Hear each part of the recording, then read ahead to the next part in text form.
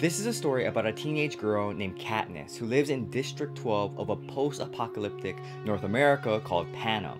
She lives with her mother and younger sister Prim as they struggle to find food and survive in such tough conditions. Each year, as part of a punishment for a previous rebellion, each of the districts selects a boy and girl as tributes to compete in the Hunger Games, a battle royale with one survivor.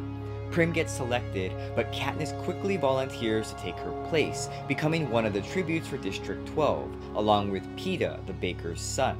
Katniss and Peeta are transported to the capital to be trained by their coach, Haymitch, a drunkard. But Haymitch is clever and proposes a strategy to fake a romantic relationship between Katniss and Peeta. Katniss and Peeta are dressed by their stylist, Cinna, who adorns them with flames for the opening ceremony. As they are paraded around the arena, the audience cheers. Over the next few days, each of the tributes train with specialized trainers, learning survival and combat skills. At the end of the training, each tribute is given a rating to help potential sponsors and betting.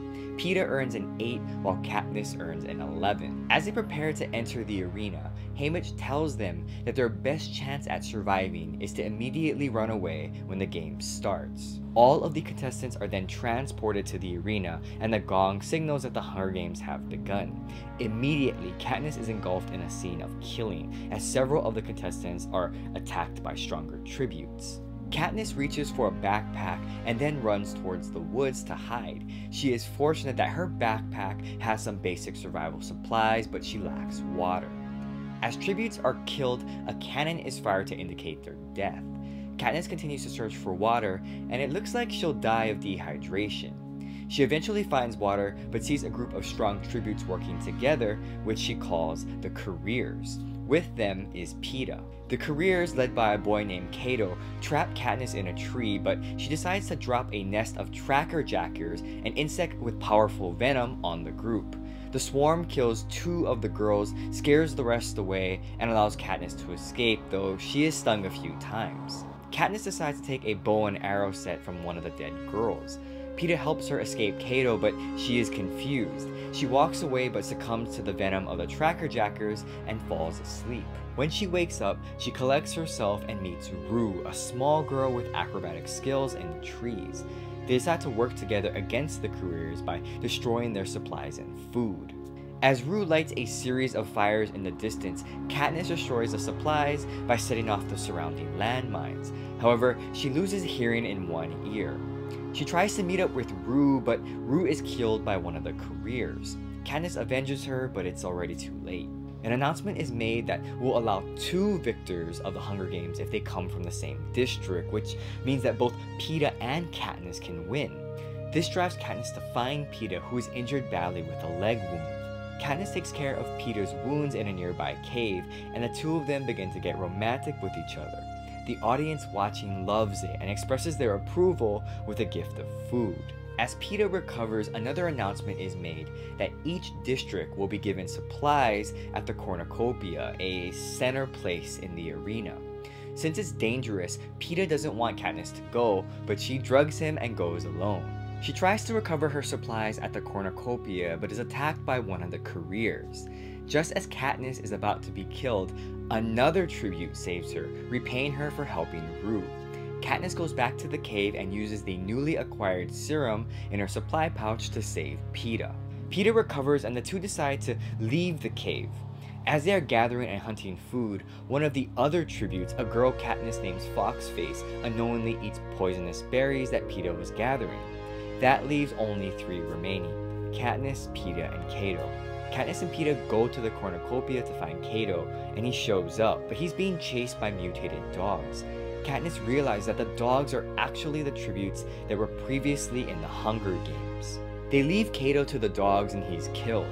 Katniss and Peeta are the last 2 tributes alive. However, an announcement is made that there can only be one winner, but the decision is then reversed when Katniss and Peeta try to poison themselves. Katniss and Peeta are declared the winners and are taken back to the capital.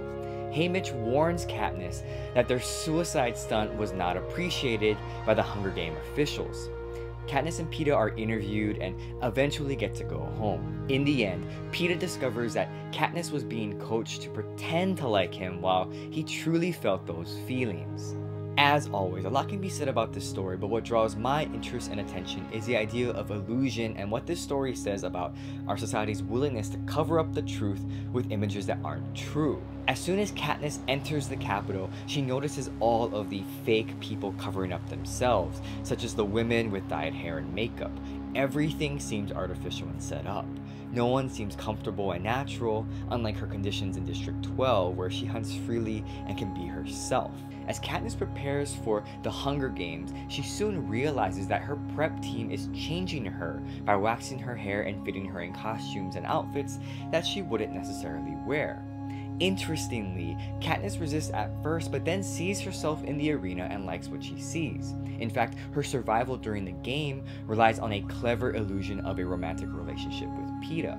So while I'm not yet convinced that Katniss hasn't entirely bought into the paradigm of the Capitol, that she hasn't gone all Hollywood, she is willing to play the game, so to speak.